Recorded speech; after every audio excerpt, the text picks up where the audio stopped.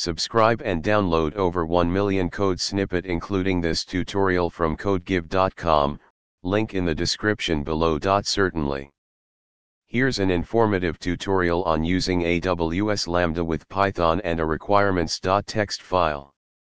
This tutorial assumes you have the AWS CLI installed and configured.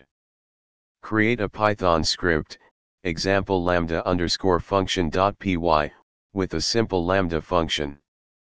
Create a requirements.txt file in the same directory as your Python script. Add the dependencies your lambda function requires.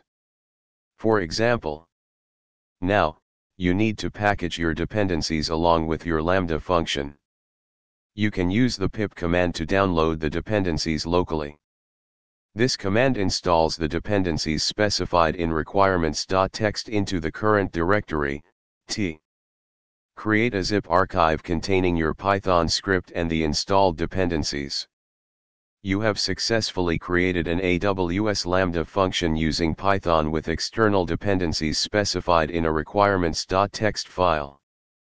This approach makes it easier to manage and version your dependencies for AWS Lambda functions. Remember to update your requirements.txt file and repackage the dependencies whenever you add or change dependencies in your Lambda function. ChatGPT.